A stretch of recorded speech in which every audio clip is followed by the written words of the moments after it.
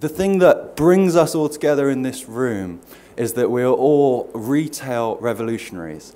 We're all trying to change something. And like Guy said, we've got to work together to do this. And this is my little plea. This is how I work. I want to work with you. And I don't know how to change the slide. I'm going to press spacebar. So, this slide is all about context, right? Because technology without context is like a one-handed clap. It's a bit shit.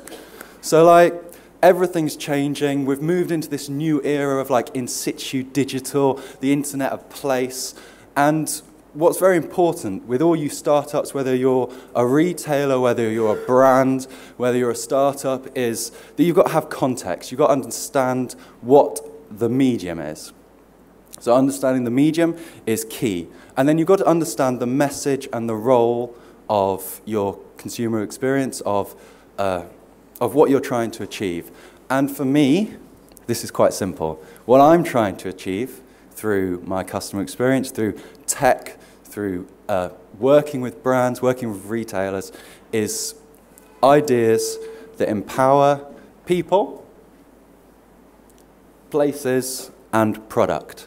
So these are kind of the 3 Ps that we kind of start with to make sure that we're on track. So when we're ideating and thinking about ideas to empower retail through the Internet of Things today, always refer to those 3 Ps. And it's something that kind of holds true with me. You can see here, this is our connected store we built for Thompson, which is a store running in blue water, very cool. If you get a chance, go check it out. That's a little bit of kind of what we do and a little bit of context to 2020.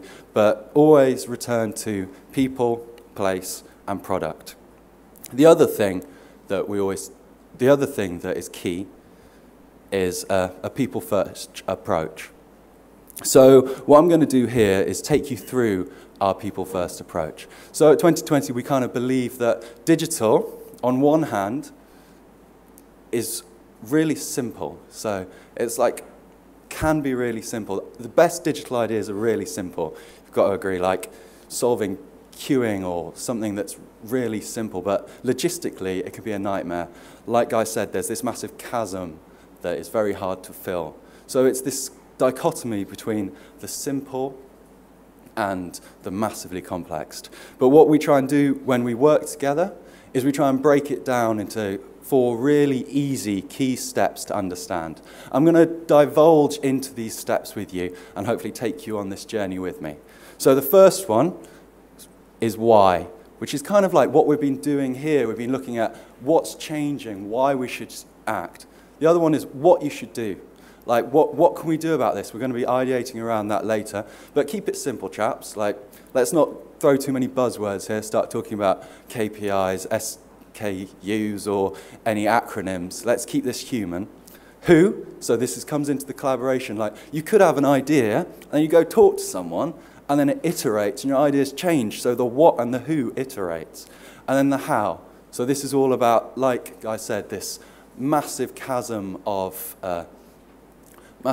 logistics that we need to get around. And we'll get around it by working together and aligning. So you can see how the who and the how iterate. This iterative process is something that we'll probably experience today when we're coming up with our ideas.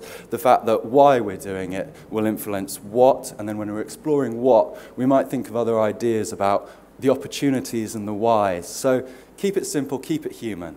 So first step, diving into why together, okay? Why? Because, like we said before, there's opportunity to find magic in the mundane, to find extraordinary in the everyday.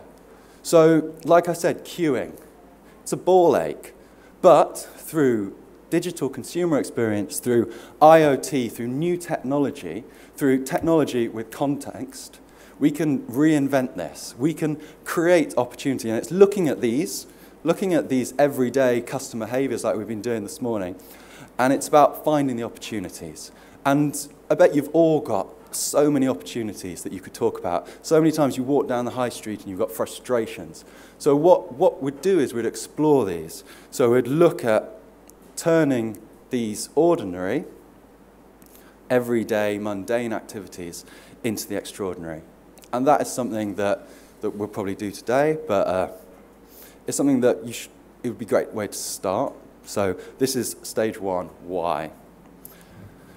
And I've kind of got some little starters here. So you guys you've got your trends and you've got your whys and your customer behaviors. I've got a few little pointers here that you can listen to, or you can just, I'm not going to listen to you. But you have to define value, which is key. So for example, product details, demos, and reviews. Like whenever you go into store, this could all improve the customer experience. Access. So there's quite a lot of opportunity to extend the long tail, to look at ways you can deliver more information. So I always think, is it helping these key needs? So what I'm trying to explore here is the high street is a very noisy place. Like you walk down the high street, there's lots of people shouting. This tech revolution that we're embarking on together today has an opportunity to add to that noise. We don't want to do that. No more noise, people. No. Shh. What we need is needs. And I've kind of spitballed some here, but I'm sure you can all think of your own. So value, pow. Access, the long tail. Engagement. I mean, we're all talking at I'm going to keep referring, we're all talking about what does success look like? What are we all striving for? And is it engagement? Do we want people to spend more time in our retail outlets, with our brands, with our spaces, with our product? And then there's also inspire. Do we want to inspire people? I don't know the KPI or how to measure inspiration, but with the Internet of Things, there's so many more sexy metrics that we can play with, and maybe we can start measuring inspiration. So, key learning from this, chaps and chapesses, don't add more noise, but yes to needs. So define your needs. So look for the extraordinary and the everyday, find your needs, define your needs, don't create more noise, create a need. Solve a need, supply a need. So, next, what? So this is the next step that we're all going to be going on together in a few minutes, which is looking at what we can do about it, coming into ideas. There's been great ideas passed around this morning, and great things that people are doing, that people are constantly having ideas.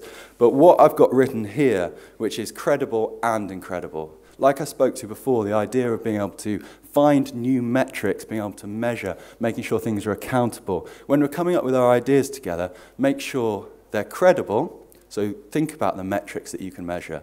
So if it is engagement, will it be downtime? If it's ROI, look at all these new metrics, invent a metric, but make sure it's credible, because what people really want from this retail future is accountability and credibility. But like tech without context, like tech without I'm getting carried away. Like tech without context, you need the credible, and you also need the incredible. Like, at heart, I'm a designer. And it's got to be beautiful. It's got to be inspiring. The retail landscape has got to be beautiful. It's got to be inspiring. It can't just be accountable. It's got to be accountable and daring, accountably daring, measurably daring, credibly incredible. It's got to be these things. And when you're thinking of your concepts, I like this dichotomy. And a lot of people have been speaking to me today, and they've got startups, and they are applicable to this. And it's just something that's really exciting in this space. And it's something that's quite new to retail, and it's quite new to customer experience. So, we've got why. Shh. Don't make noise. Supply a need. Why? Because there's needs. When there's needs, supply and demand, isn't it? There's what, which is look for metrics, measure it, create the credible and incredible together. And then what's next? Why you all are here? Nope. Okay, this is a bit more hard sell. So this is going into the fact that I'm a designer. I'm also digital. I come from a background of mobile, so I'm very much about integrated design and looking at the merger of physical and digital space. But I'm not going to go into this because I'm on a roll with these 4 key points. So, next slide. the relationship between design and digital. There's a really lovely poster there that says, I can't read it from this angle, but it's really good. But in essence, it's like the marriage between science and art. Design and digital go really well hand to hand.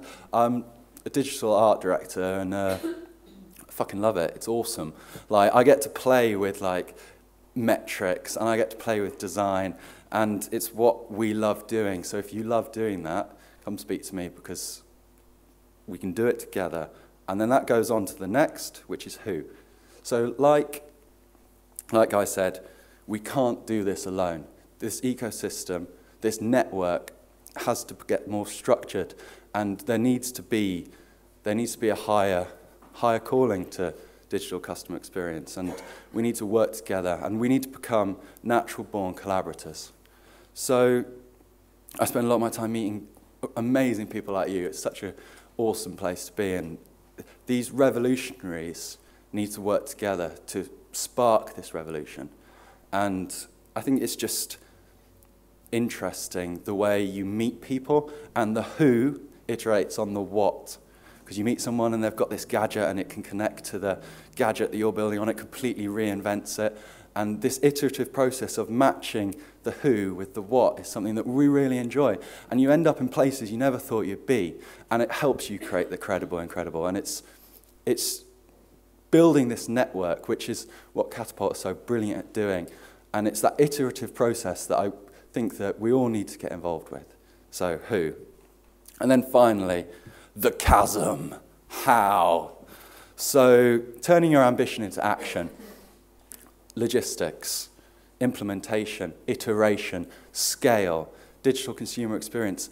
Will it happen in the alleys of Liverpool or the heart of London or in a barge in Amsterdam?